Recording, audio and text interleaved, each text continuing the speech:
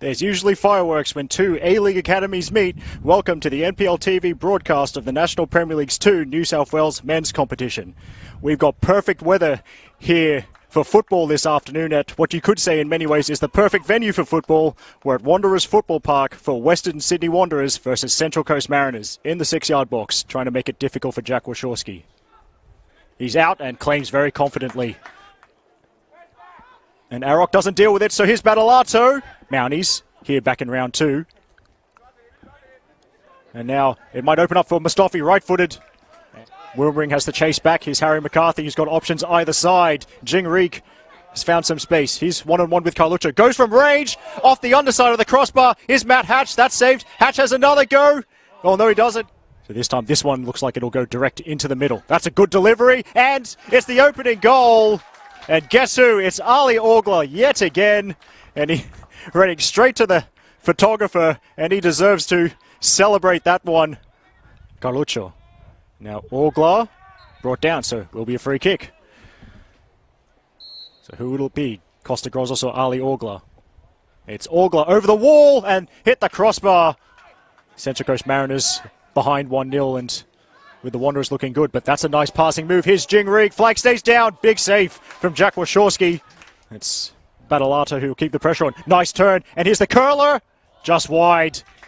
So this time it'll be the short corner for the Mariners. Now low to the near post, and here's Gideon Arok trying to turn and get a shot away. Good save from Wachowski, and then Cahill first to the rebound, but only into the side netting. Went down. Now it's Jing Reek. Kankar needed to step in. There's a decent effort there, but safe hands from Wachowski. It's the furthest forward he's been all game. McCarthy. Neat 1-2, and McCarthy. It's wide, and not by much either. Hatch was in space.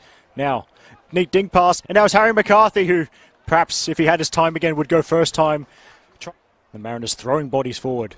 It's high towards the far post. It's a good save from Wachowski, and then off the crossbar, I think from Joshua Hong. Up, and now it will break to Jing Reek.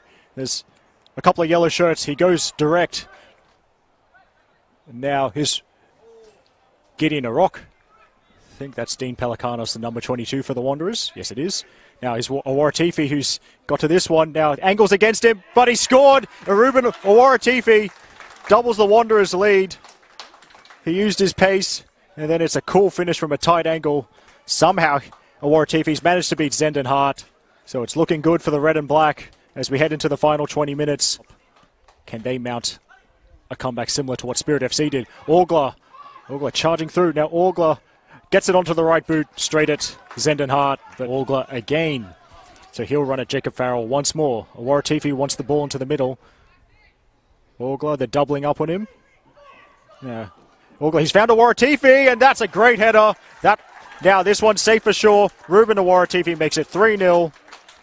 In the final couple of minutes, more fantastic work from Ali Orgler. Ran at the defence, then played a perfect ball into the middle. So now it's Western Sydney Wanderers 3, Central Coast Mariners 0. They could have equalised. They hit the crossbar. Meanwhile, here's Awaratifi. The flag stays down. And can he get a shot away? He goes down. Oh, this could be a problem for Cameron Windust. They'll be down to 10 for the remaining couple of minutes. Cameron Windust sent off for denying a clear goal-scoring opportunity.